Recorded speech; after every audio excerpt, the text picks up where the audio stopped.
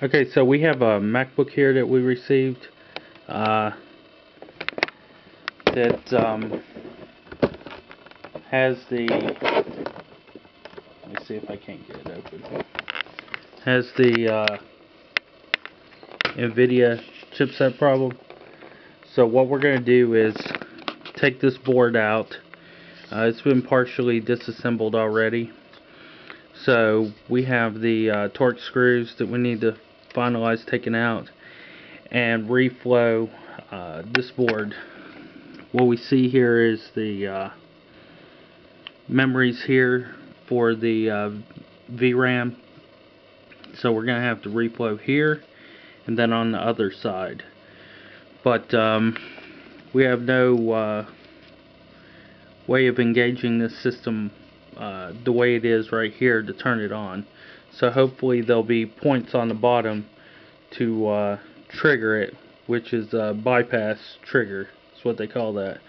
So once we get this board out, we'll be able to check that and see what's going on. So that's what we're going to do right here in a few minutes. Okay, so what we notice here is that we have our logic board out, and as we can tell, that appears to be an Nvidia processor. We'll zoom in just a little bit, and what we see is that it is an Nvidia processor. So what we're going to do is take and clean these chipsets up, and then we're going to take and reflow this chipset, and this chipset.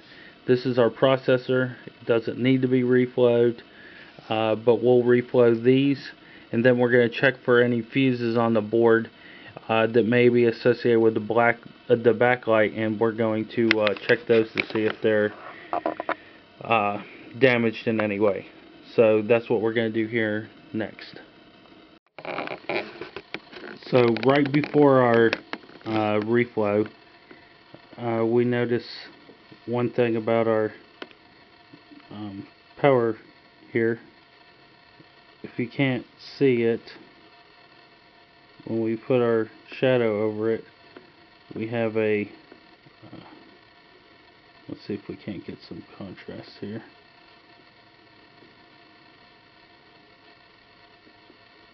We have a blinking of the adapter.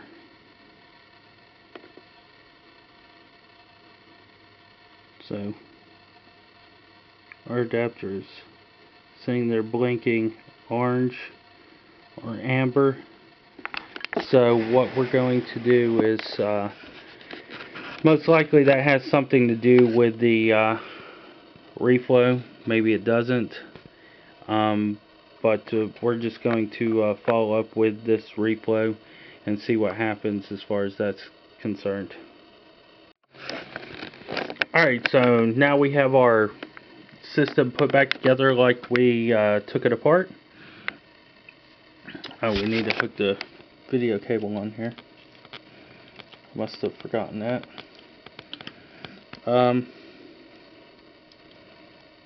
Pretty simple. Just plug it in. There's your video cable in. I'll just zoom up on that. There we go. It's plugged in. And now, since we've taken and reflowed the system, we see that we have a green light.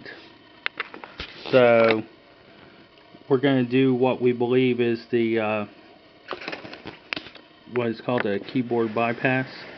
It's a bypass power switch, and it's located right here. So pretty much what you do is you bridge the two pads right there while it's plugged in. Do like that, and short it on, which we don't see it turning anything on. We don't see any fans. We do not see anything. In normal situation, this is only a guesstimation. We don't know if that's actually the keyboard bypass, if that actually turns it on or not. We don't know if there's even a keyboard bypass on this system. Unibodies have them. Some of the newer MacBooks have them. MacBook Pros. Not fairly certain that this is a bypass, but we're going to say indicative that we went from an orange to a green light and the system's all together. We're going to say that we do have a base improvement that the video changed, and that something in the system actually changed and worked for the better, because you know, we actually have a change in condition, hence the amber to the green light. So we're going to say that this one's complete and done, even though we can't get it turned on. So we're going to finalize it and put everything back together and get it in the box and get it out. That'll be that with this one.